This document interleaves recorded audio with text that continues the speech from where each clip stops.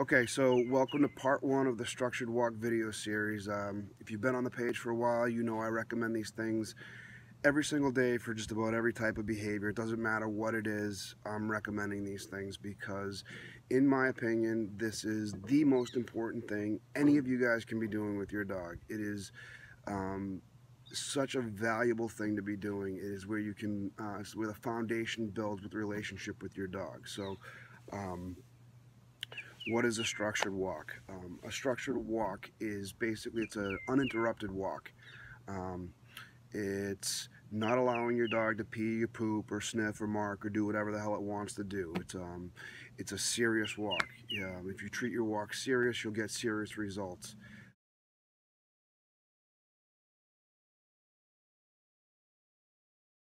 Um, when you take your dog on these walks, it's going to get the opportunity to do those things, but it doesn't get to do those things unless it's on your time. So what I mean by that is I like to pick spots on my walk where I let my dogs have full leash. You know, I get to the spot, I'll put them into a sit, and then I give them a release command, and I give them full leash, and they're allowed to sniff all the sniffs, pee, poop, do whatever they want. We hang out for as long as I feel like it, not them. When I'm done and I'm ready to go, it's back to the walk. They're right by my side, and we're on a mission.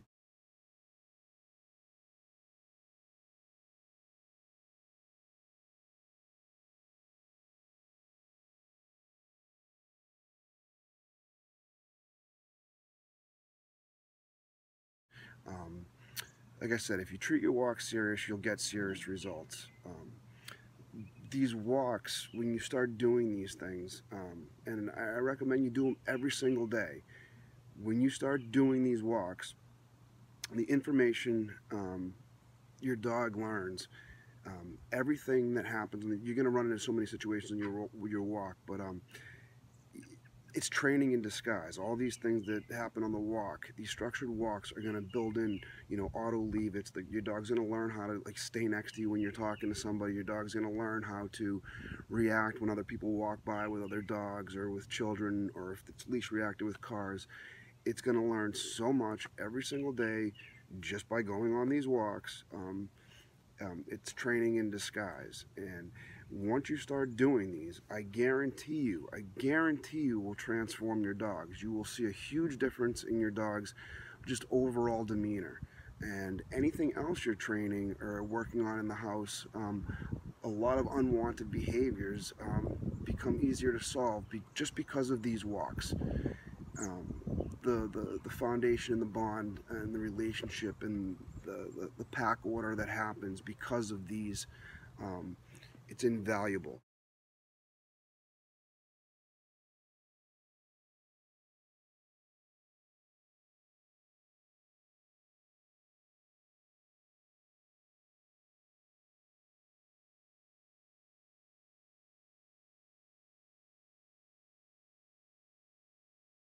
If there's any one thing you can do, it's this. This is by far the most important thing I tell everybody all the time.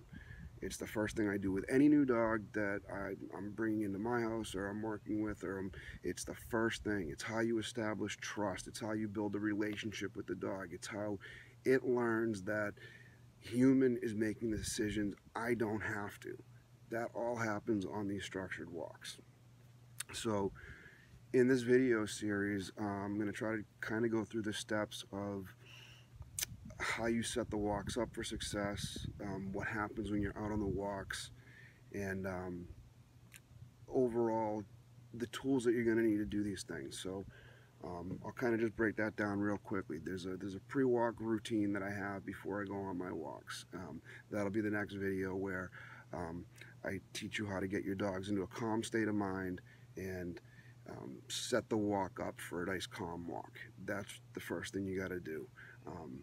The second thing is just kind of a couple basic leash handling skills that you can do when you're out on these walks. So if you're one of these people that have been walking your dog like this, and if you're watching this video, I'm guessing that you want some help either with just basic leash walking stuff or other unwanted behaviors because we're pointing in this right direction. But if you're one of these people that allowed your dogs to you let the dog go wherever you want to go, wherever it wanted to go, and you let it stop, and you let it sniff, and you let it pee and do all this stuff. You people are going to have a little bit harder times than the people that have the brand new puppies and you're starting this stuff from the beginning. But nonetheless, you should start seeing progress with all of these. With all the steps, you should start seeing progress on a daily basis. That doesn't mean you won't have a day where you regress and you go backwards a little bit, but it doesn't mean anything. You should see progress, and like I said, at the end, not the end, this never stops, but you will see a huge difference in your dog's behavior if you haven't been doing these and you start doing these today. I guarantee you, in a real short time, you're going to notice some big differences. Um, you're not only going to notice big differences in your dog, you're going to notice big differences in yourself.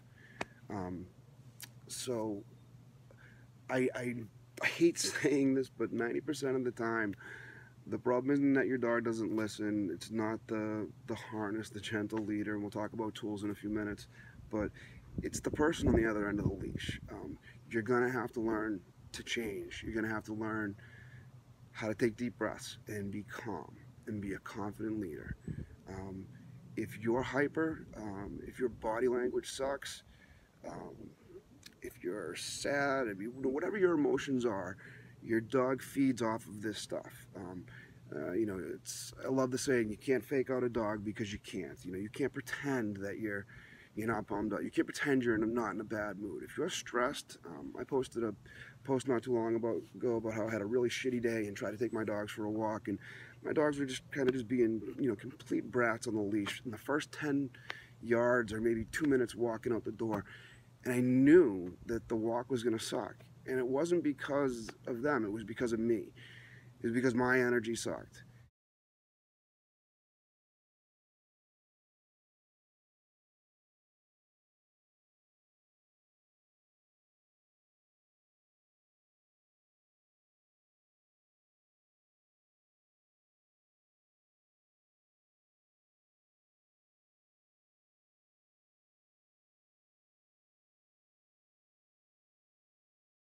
These walks are going to teach you how to have the right energy. And because once you start seeing when you have the right energy, how your dogs respond, you're like, oh, that actually works.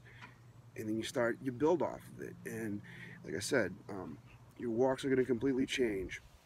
There's a couple of examples of how the walks change when you do this stuff. Um, if you're the person that follows the dog, you get the retractable leash, you let them do whatever the hell they want to do. Now, your dog is right by your side, and I'm going to tell you, stop paying attention to your dog. Stop focusing so much on the damn dog, and yes Fido, no Fido, and don't do this, don't do that, and blah blah blah blah. People are always talking to the dog. All your dog's doing is hearing, human making noise and tail wags that gets him excited. You know what gets him to chill out? It's just calm, silence, nothing. Um, I try not to really talk to my dogs too much. I'll mark and reward certain behaviors when we're doing training stuff, but if you're using baby voices and constantly talking to your dog, you're just firing it up.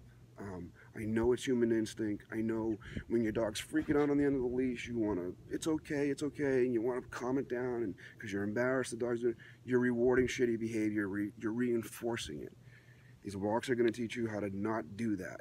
And if you can start getting in the habit on these walks of not constantly talking to your dog and being, like I said, the baby voices, getting the dog all fired up. And there's a time and place for all that. When you're playing with your dog and you're trying to get your dog's attention, by all means, it's all great. When you're on these walks, it's different. Like I said, you treat them seriously and you'll get serious results. So body language is huge. When I'm out on these walks, because the dog's by my side now and I'm not paying attention to them, what I'm doing is I'm focusing on my destination. That's it. I'm going where I want to go. Dog starts to go to the left or the right to sniff things. I'm giving strong leave it commands, little leash information to get them to just leave it. I don't stop. I don't change pace. I keep going. I control the walk. I control where we're going, not you. Your job is just to be next to me. That's it. Just be next to me. Um, so when your walks are structured like this and the dog starts to get the hang of it's next to you, what happens is you start scanning like the street and stuff or wherever you're walking, and because you're in control of the walk, you're on a mission, and what I mean by scanning is you you see all the things before your dog sees them usually. So when you start doing these walks every day, you start to learn your dog's strengths and weaknesses. So you can become a strong advocate for your dog. So when you start to see, you know, something that makes your dog leash reactive, you can set your dog up for success. You know how it's going to react. You can shorten up the leash. You can decide to turn them around. You can, whatever you want to do, you already have, you're in front of it. So when the dog is leash reactive, the way I handle it is I don't acknowledge that shit. I don't acknowledge the dog, the person, the car, whatever it is. I shorten up the leash, just to leave a command. Every time the dog goes to acknowledge that thing, I just say leave it, and I keep on trucking on. Over time, the dog's reaction gets less and less and less. They know the second they see that thing, they're gonna get a leave it. You know, it's not. I'm not hurting the dog or anything. I'm poking it. I'm saying, dude, stop doing that shit. It's all I'm doing. It's about just giving a little bit of information. It's not about hurting the dogs. So that's the gist of a structured walk. It's a walk on where you control the walk. The dog is following you. You're in control of this stuff. So you do these every single day, you're going to see huge differences in your dog. So I hope this helps a little bit in just the breakdown. I didn't want to have my dogs in this video. I just kind of wanted to talk about it a little bit. And in the next video, I'm just going to do a small segment on just the different tools and why I use what I use. But that's the gist of the structured walk. It is a walk with 0 interruptions. You are in charge. Your dog's job is just to follow. If you can master this, the relationship between you and your dog will change. You will transform your dogs. I like to say overnight, because I did this 15 years ago, or 20 years ago. I did the things all the wrong way. I learned about these things. This is actually what got me hooked into all the dog training stuff, and I just saw the instant results. And like I said, if there's the only thing you can, you know, do with your dog, you do these every day, you're on a really good start, and having a really awesome relationship with your dog. So stay tuned for the next video. It's going to be on the tools. So peace.